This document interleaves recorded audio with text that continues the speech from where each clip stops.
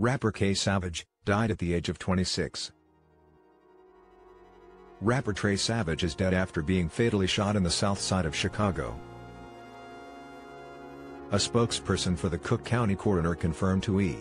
News that the rapper Nay Kentrey Young died at the age of 26. Additionally, a spokesperson for the Chicago Police Department told E!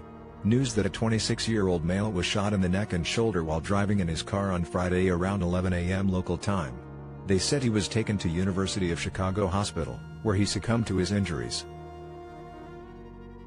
Multiple outlets report that Trey was driving his girlfriend to her house in the area at the time of the shooting.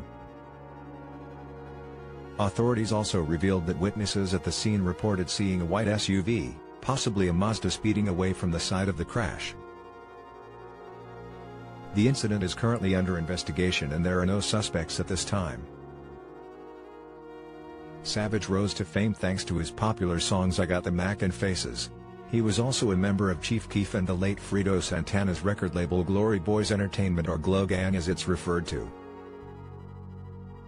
Chief Keef and other members of the group have yet to address Trey's death.